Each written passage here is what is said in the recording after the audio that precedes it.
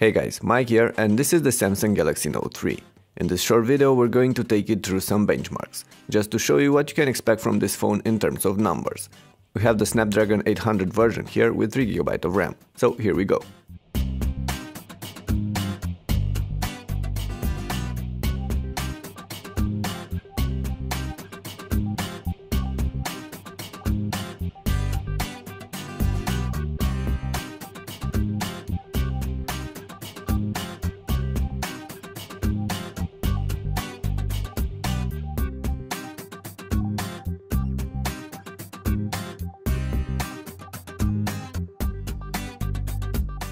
Alright, and if all these numbers are not enough for you, here's how fast the Note 3 manages to perform a handful of everyday tasks.